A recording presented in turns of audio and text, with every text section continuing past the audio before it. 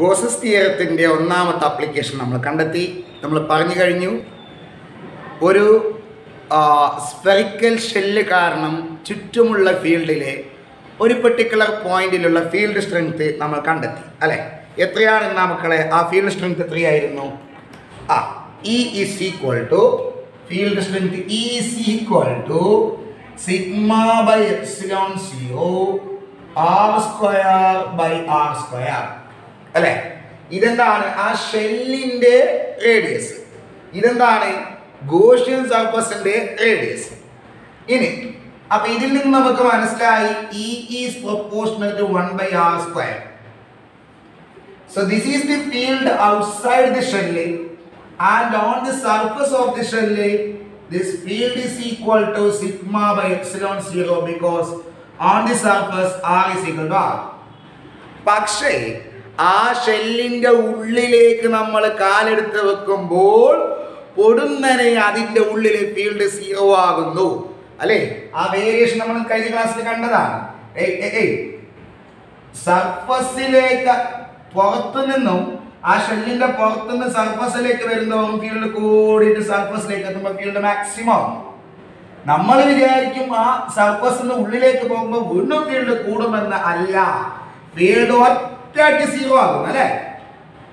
പുറത്തോട്ട് പോകുന്നതും ഫീൽഡ് കുറഞ്ഞുകൊണ്ട് വരുന്നു, ഉള്ളിലോട്ട് വരുന്നതും ഫീൽഡ് കുറഞ്ഞുകൊണ്ട് വന്നിട്ട് സർഫസിലേക്ക് എത്തുമ്പോൾ ഒറ്റയടിക്ക് ഫീൽഡ് 0 ആകുന്നു. നമ്മൾ കഴിഞ്ഞ വീഡിയോയിൽ അത് കണ്ടതാണ്.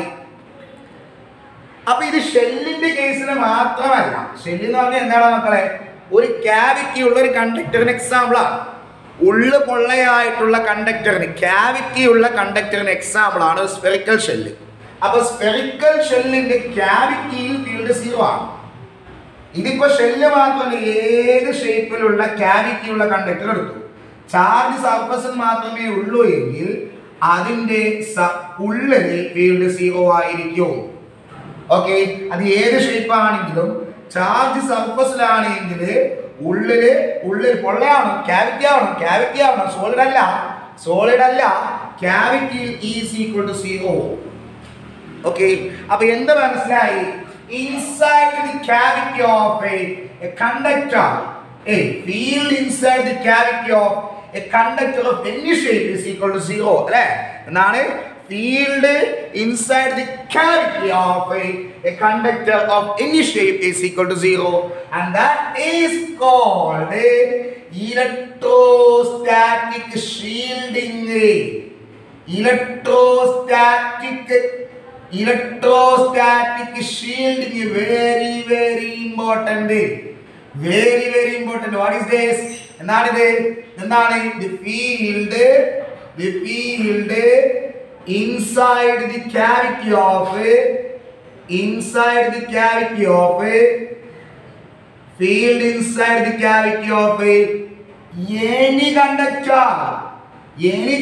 ഞാൻ പറഞ്ഞത് ശ്രദ്ധിക്കണം മക്കളെ. കണ്ടക്ടർ സോളിഡ് ആവാൻ പാടില്ല, ഉള്ളു പൊള്ളയാവണം, ക്യാവിറ്റി ഉണ്ടാവണം. Okay, inside the cavity of A conductor of any shape is 0, and that is called electrostatic shielding. അത് നമുക്ക് വേണമെങ്കിൽ ഇങ്ങനെയും പറയാം. ആക്ച്വലി എന്താണ് കുഞ്ഞുമക്കൾ അവിടെ നടക്കുന്നത്? ഒരു ക്യാവിറ്റി ഉള്ള കണ്ടക്ടറിന്റെ സർഫസിലേക്ക് വരുന്നതും ഫീൽഡ് കൂടിക്കൊണ്ട് വരുന്ന സർഫസിൽ മാക്സിമം ആകുന്നു. ഉള്ളിലോട്ട് എന്ത് ചെയ്യലും ഫീൽഡ് വാനിഷ് ചെയ്യപ്പെടുന്നു. Okay, that means this is the process of vanishing of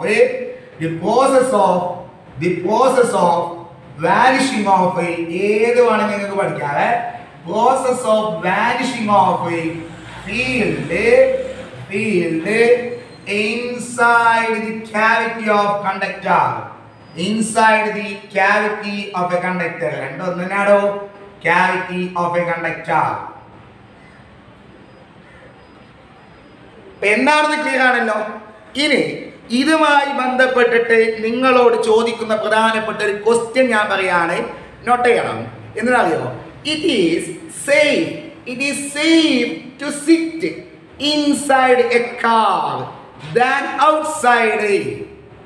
ഒരു കാറിന്റെ ഉള്ളിലിരിക്കലാണ് നല്ലത് പുറത്ത് നിൽക്കുന്നതിനേക്കാളും. എപ്പോൾ? During lightning. നല്ല മിന്നലുണ്ടാകുന്ന സമയത്ത് ഒരു കാർ നിങ്ങൾ അടുത്തുണ്ടെങ്കിൽ കാറിന്റെ ഉള്ളിലിരിക്കുന്നതാണ് സേഫ് പുറത്ത് നിൽക്കുന്നതിനേക്കാളും. എന്താണ്? It is safe to sit inside A car than standing outside during lightening. Y? അവിടെ കാർ ഒരു മെറ്റൽ ബോഡിയല്ലാണ് കാർ ഉണ്ടാക്കിയിട്ടുള്ളത്. ആ കാറിന്റെ ഉൾഭാഗം ഒരു ക്യാവിറ്റിയാണ്. കാർ ഒരു കണ്ടക്ടറാണ്, ഉള്ളു പൊള്ളയായിട്ടുള്ള കണ്ടക്ടർ. അപ്പൊ മിന്നൽ ഉണ്ടാകുന്ന സമയത്ത് കാറിന്റെ സർഫസിൽ ഉണ്ടാകും ചാർജ് മേ ബി അക്യുമുലേറ്റ് ചെയ്യപ്പെടാം. പക്ഷെ കാറിന്റെ ഉള്ളിൽ ഫീൽഡ് 0 ആയിരിക്കും.